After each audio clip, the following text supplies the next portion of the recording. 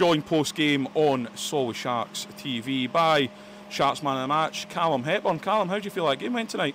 I feel like it went quite well. I've got to say, the boys put in a full 60-minute performance, and you know what, it's good to get a win for the fans after last weekend's display.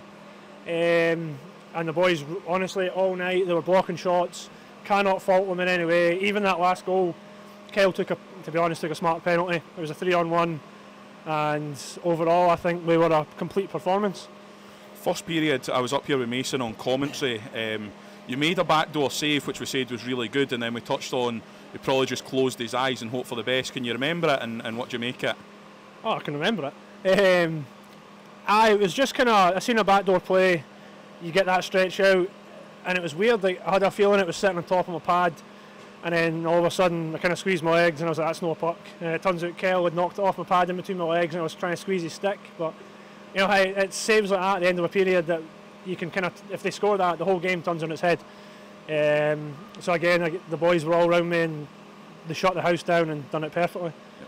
You've stepped up this year with the Sharks into the National League. How have you felt the transition personally and as a club has went? I think it's been great. The owners have done a fantastic job.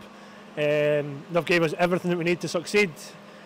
The step up, it's quicker. It is quicker. There's no bad teams in this league. On any night, anyone wins.